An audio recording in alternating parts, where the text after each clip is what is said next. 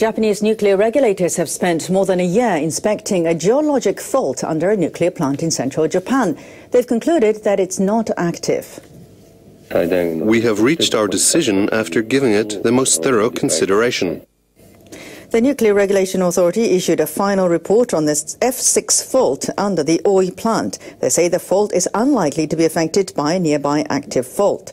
Government standards prohibit the construction of reactors and other key facilities above faults that have the potential to move. The Oi plant is one of 7 nuclear plants the regulators have been studying. Regulators concluded last May that a fault under the Tsuruga plant, also in central Japan, has the potential to move.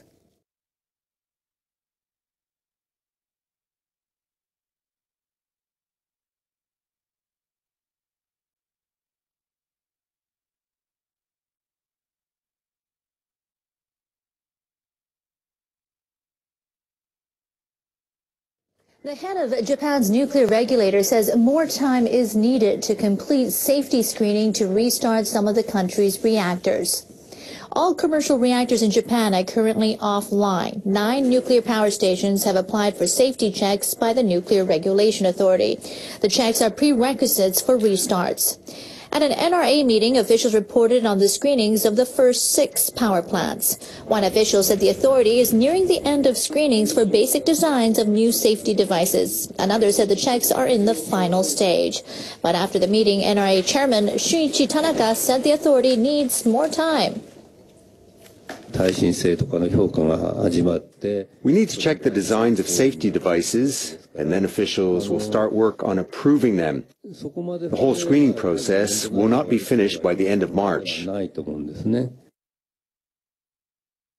Tanaka says the authority will hear a variety of opinions from scientific and technology experts before reaching a final conclusion.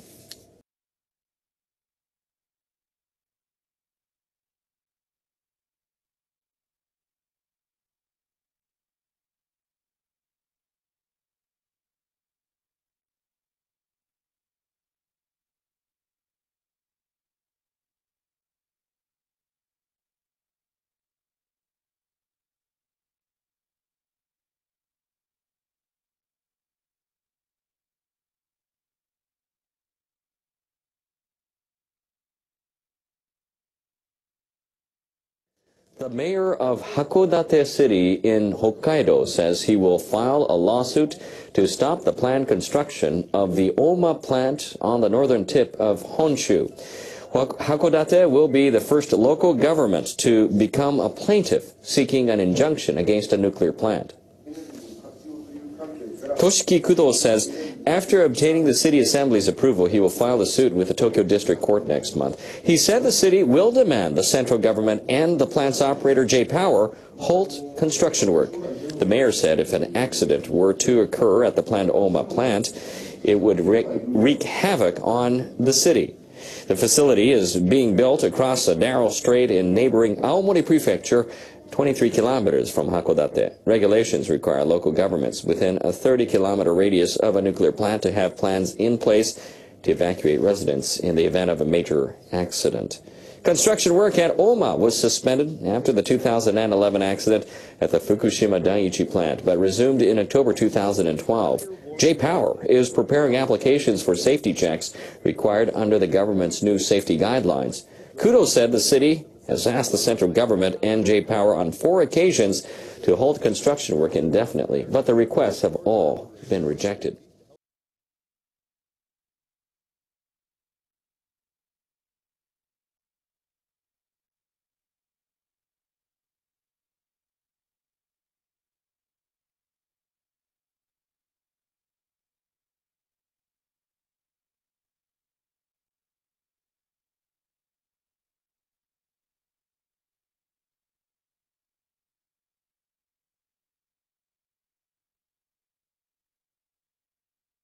Japan's ranking has fallen in the World Press Freedom Index. Reporters Without Borders downgraded the country by 6 notches in its annual listing. This follows the passing of the controversial state secrecy law by the Abe administration.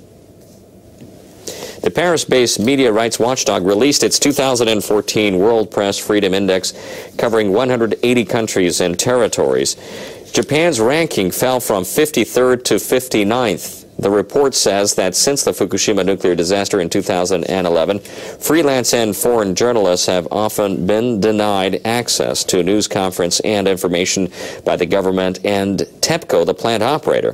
The group warns that with the Abe government's newly enacted state secrecy law, the fight of freelance reporters will become even more difficult. Other countries to fall in rankings include the United States, which is downgraded from 32nd place to 46th. Edward Snowden, a former national security contractor, leaked documents about the country's data gathering programs. The top 8 places are all taken by European nations, with Finland leading the way. Taiwan ranked 50th and South Korea 57th. China is 175th ahead of North Korea at 179th.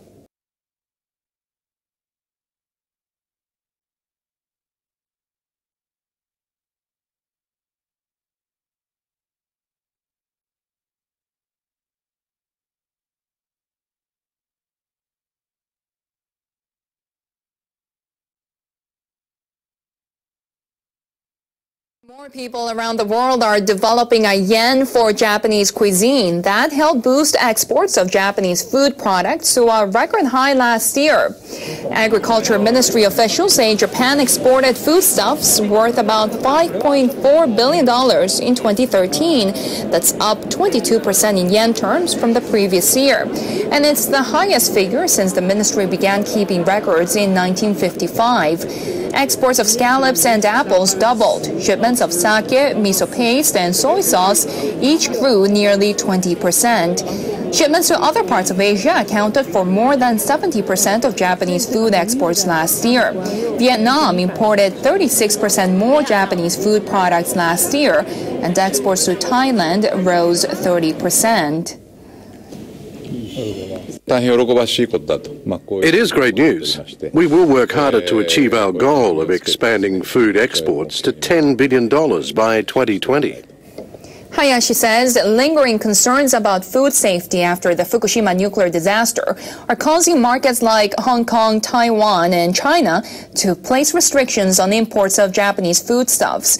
Hayashi says the ministry is asking those markets to remove the restrictions by presenting data showing that Japanese food is safe. People who fled their towns and villages after the nuclear accident in Fukushima have spent nearly 3 years dreaming of going back. For many, it's not just their homes they miss. They had to leave their pets behind, and those animals are struggling to survive another bitter winter. Iitate village is in the evacuation zone. High radiation levels forced 6,000 residents to leave.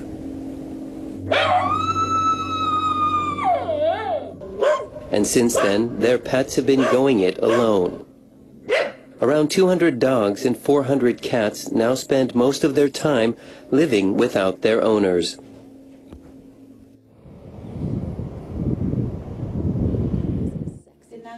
Tokiko Sato is one of those owners.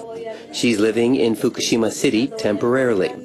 Because her apartment there doesn't allow pets, she had to leave her dog Taiyo in Iitate.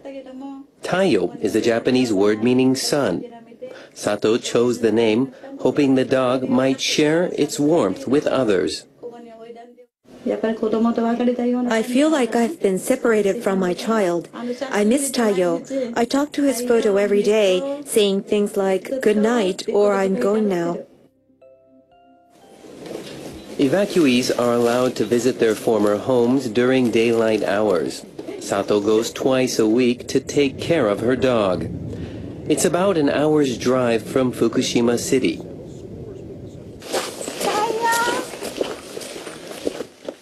Taiyo was waiting eagerly for her.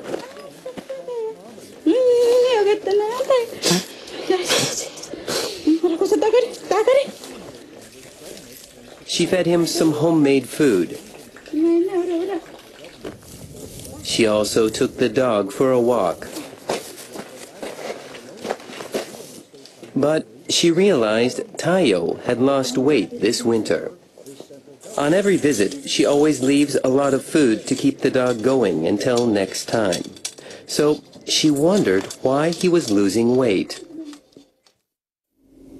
An NHK crew set up an infrared camera to investigate. In the middle of the night, rats showed up.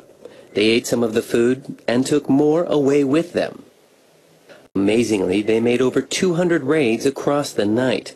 By morning, half of the food was gone. Clearly, Taiyo wasn't eating enough. Evacuees are not allowed to stay in the village overnight. So, when Taiyo senses it's time for Sato to leave, he hides his face. Sato is heartbroken about leaving the dog behind, especially with the rat problem. I feel so sorry for Taiyo.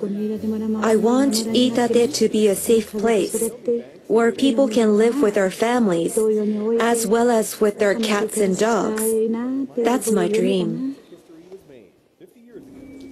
This is the third winter since the accident at Fukushima Daiichi. The pets in the village are surviving with only intermittent visits from owners and volunteers. With no hope of life returning to normal soon, the animals and the people who care for them can do little else but keep going and hope for the best. Japan has won permission from the United States to import natural gas from a southern U.S. state. U.S. government officials have now approved all plans for gas exports involving Japanese firms. The Department of Energy gave the go-ahead on Tuesday for a project in the southern state of Louisiana. It involves Japanese trading firms Mitsui and Mitsubishi corporations, as well as shipping firm Nippon Yusen. If everything goes smoothly, 8 million tons of natural gas will be shipped annually to Japan starting in 2017. The energy will be used in part by Tokyo Electric Power Company for its thermal power plants.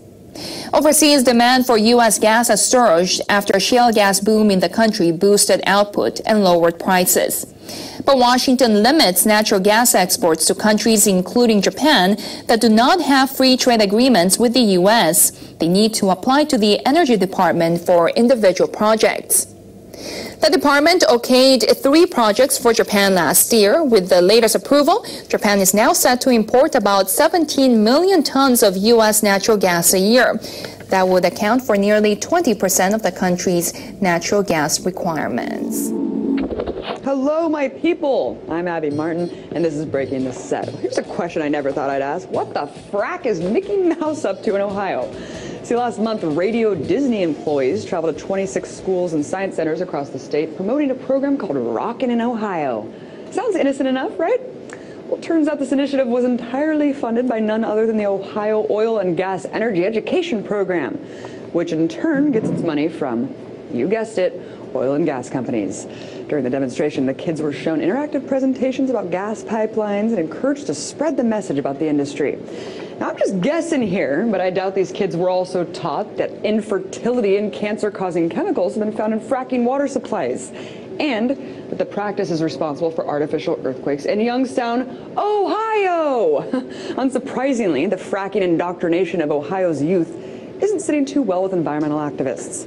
In fact, one online petition urging Disney's CEO to shut down this program has already gathered over 80,000 signatures.